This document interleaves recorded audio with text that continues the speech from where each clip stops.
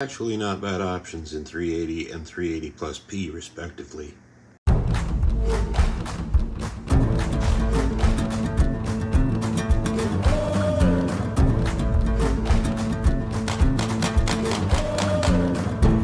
All 12, no issues.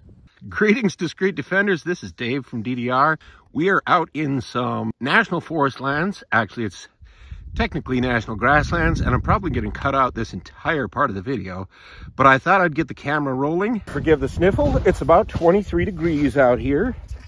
According to the car thermometer, it was 21 when I left Fargo. So it's warmed up just a bit. It stopped snowing for the time being. Yeah, we're gonna dump out the XTPs because we're gonna shoot the G42 today. Clear that, make sure we don't have any surprises. We're a long ways from anywhere. The poor Pro Chrono is the #1 piece of equipment that I have concerns about today, other than the piece of equipment between my ears, which is the piece of equipment that forgot to bring a spare battery for the Pro Chrono. And the one in here has been horribly abused, and we're just about to abuse it some more. We are gonna set up to shoot really interesting ammo today out of the G42. The first round we're going to test is actually a standard pressure 380 auto, although it's European, so standard pressure maybe take with a grain of salt on that. But it looks like some really good ammunition. It's a solid copper 77 grain hollow point. The list velocity on that is 1115 feet per second. We'll see what we get out of the G42 with its intermediate length barrel. And the second round we want to test today is the Buffalo Barnes ammunition. This is an 80 grain TAC-XP, also a 380 hollow point, but this one is plus P. Again, all copper, lead free. And the list velocity on this one is 1,275 feet per second for a 289 foot-pound listed muzzle energy.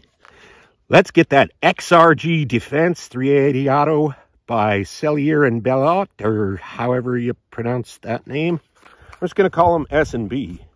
Load it up. Getting back 5 feet.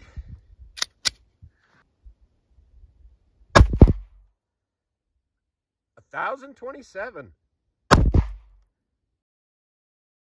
Not off to a very positive start with the Pro Chrono here.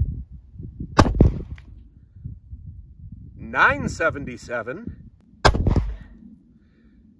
$1,031 and $1,052. I'm gonna have to test these again at some point, but so far there's a high of 1,052, a low of 977.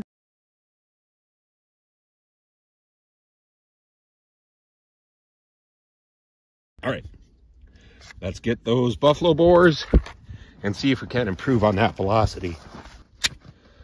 Oof. Same distance, about 5 feet away. Try the Buffalo Barnes.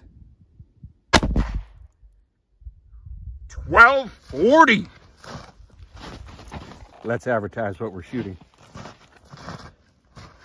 And I can feel the rocking recoil on that. Relatively. I mean, it's no 357. 1224. 1239.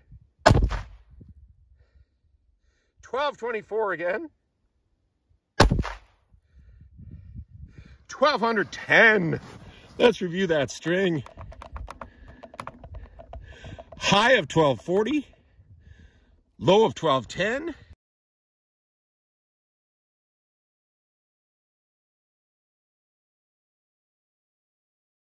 The Buffalo Barnes does not disappoint. Let's see how it does in the gel though. All right, we have a good 18.5 inches of gel today. So if we do have any pass-throughs, we will know that we have clogged up and over-penetrated. I am going to jump straight to 4 layers of denim because these are copper hollow points and they rarely fail. I guess we'll shoot that S&B first.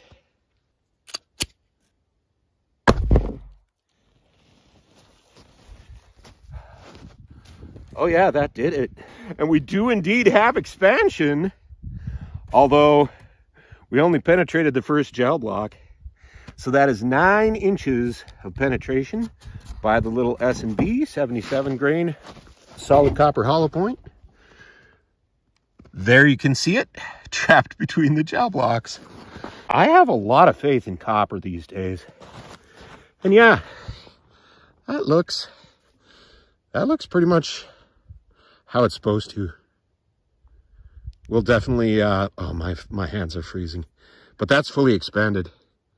We'll take that home and measure it. I'm not going to subject the super sensitive calipers to these conditions, but I will just drop that in my pocket, put my gloves back on, and wear my fingers back up just a little bit. Oh, okay. And so far, we only have 1 damaged gel block, although there's definitely a mark on that block number 2 back there. And we'll pop in that buffalo bore. These are both basically the same design. Solid copper hollow points. Can't see much difference. The S&B, if anything, has slightly deeper perforations. I'm going to keep these gloves on. Gosh, and we're losing the light. It should have been getting brighter out. I have a feeling it's about to start snowing. Well, that's worse things have happened to me out here. So. At least I've never been bit by a rattlesnake. Actually, what kind of penetration anomaly is that? The Buffalo Barnes went only 8.5 inches. Nice expansion though. But between these 2 rounds, I'm definitely not going with either. Because nothing is penetrating today. And that's with the denim barrier. Theoretically, that should optimize penetration for both of these rounds.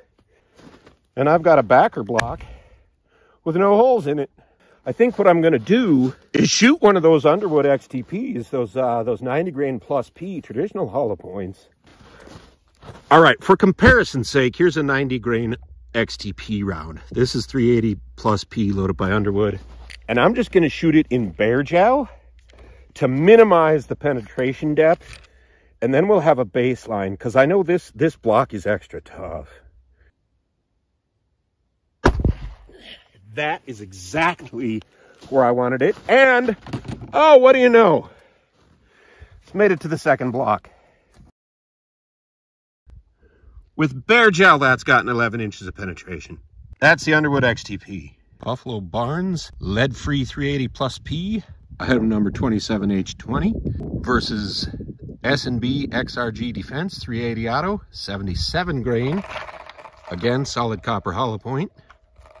Standard pressure round. And that is what the final expanded bullets look like through the denim and ballistic gel test. This, of course, is that Underwood XTP round. Got to surrender that expansion in favor of penetration. Time to get the calipers out. And here's a quick look at those wound channels. There's the buffalo bore. It's an older multi-melt gel block. And I apologize that it's not as clear a view as I know the audience prefers, but it is organic gel. All right, let's check how wide that XRG got. Pretty little 5-pointed star, 60 caliber.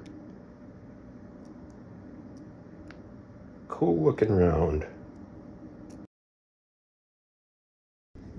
Now let's look at the buffalo bore. Almost 70 caliber. I mean, that is a massive bullet. No wonder it stopped so short. Still, pretty fun shoot today. Actually not bad options in 380 and 380 plus P respectively. Thanks folks, this is Dave for DDR. Have another great week. All 12, no issues.